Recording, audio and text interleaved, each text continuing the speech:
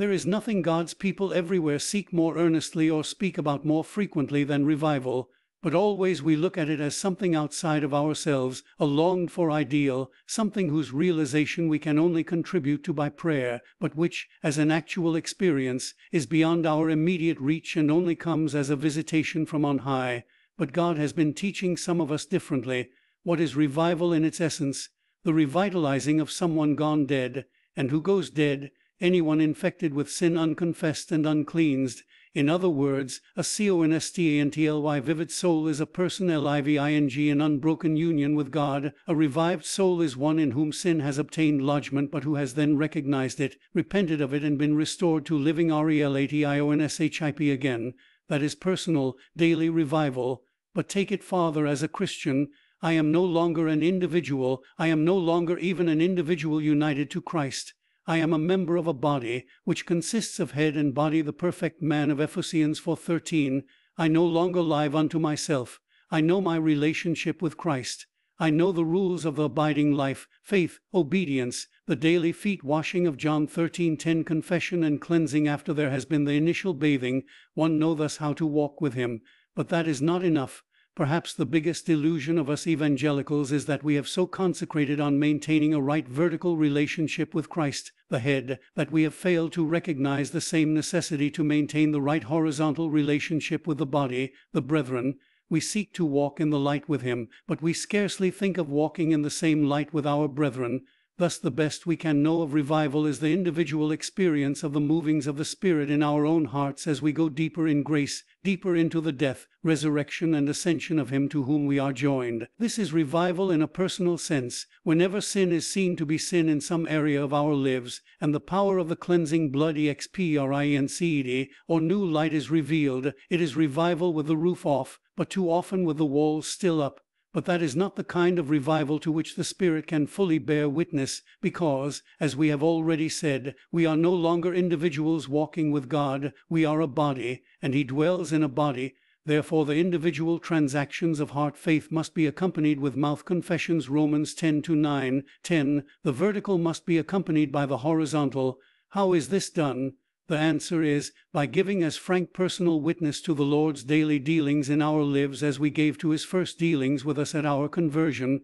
We know that the horizontal mouth confession of the Savior to others is as essential to the initial experience of salvation as is the vertical heart believing before God.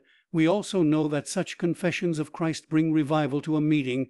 When one soul gets gloriously saved and says so with the shout of a king, then there is the horizontal flow of life between the members who hear the witness, as the joy is shared and the Lord magnified by many hearts. And there is also the flow of life-giving conviction to the unsaved.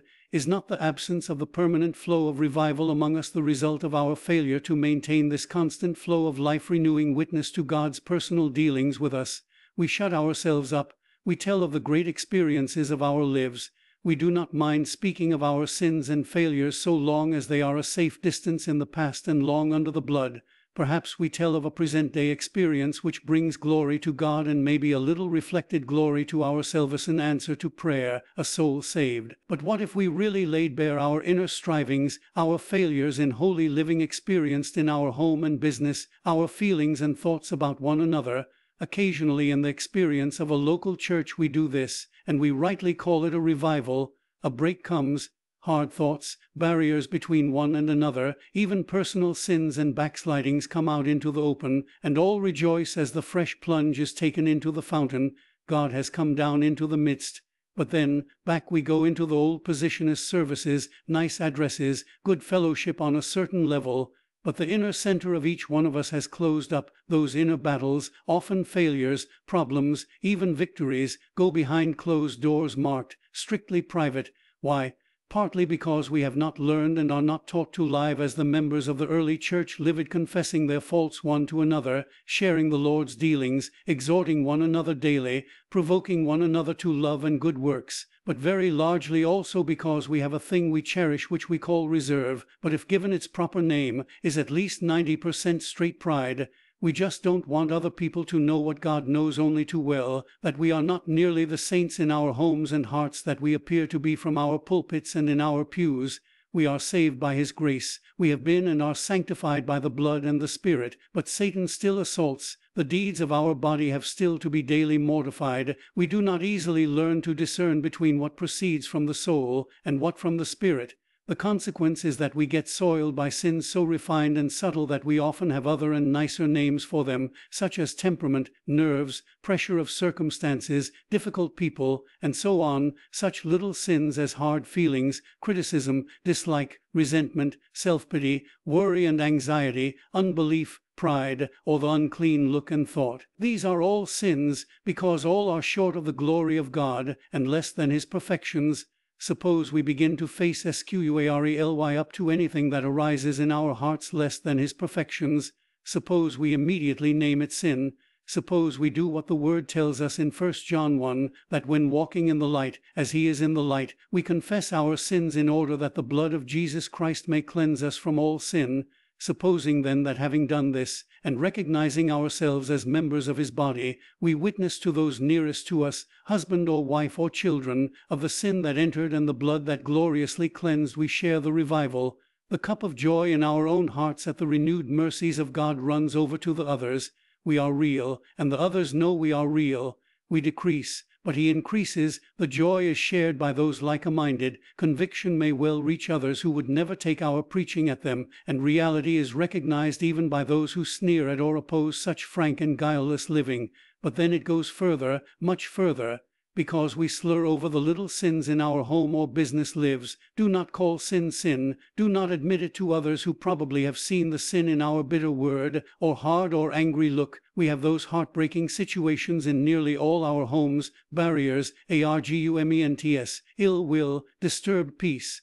But suppose we begin this broken Psalm 51-17 way of living one with another, starting with myself in relation to my nearest. What will be the result?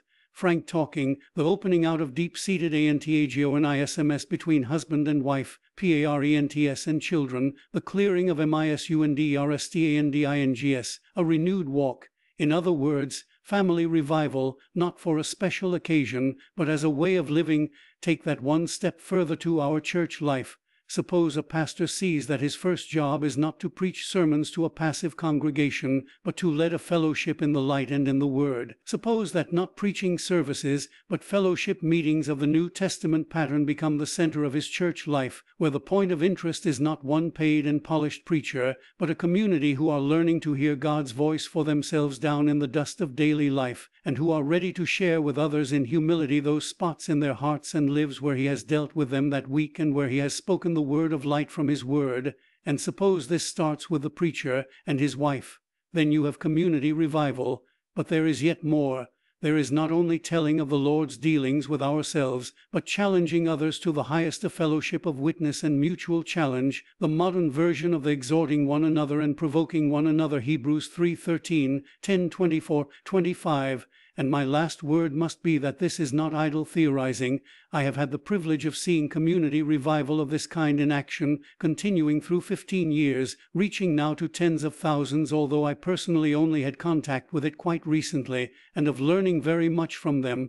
For our humbling, I may say that I have not seen it among us highly taught whites, but among our Christian brethren of Central Africa. It will be a great day when a revival team of Africans and missionaries from that area comes to the United States, as they have been to Britain, living, sleeping, witnessing together with the churches and in the homes of God's people.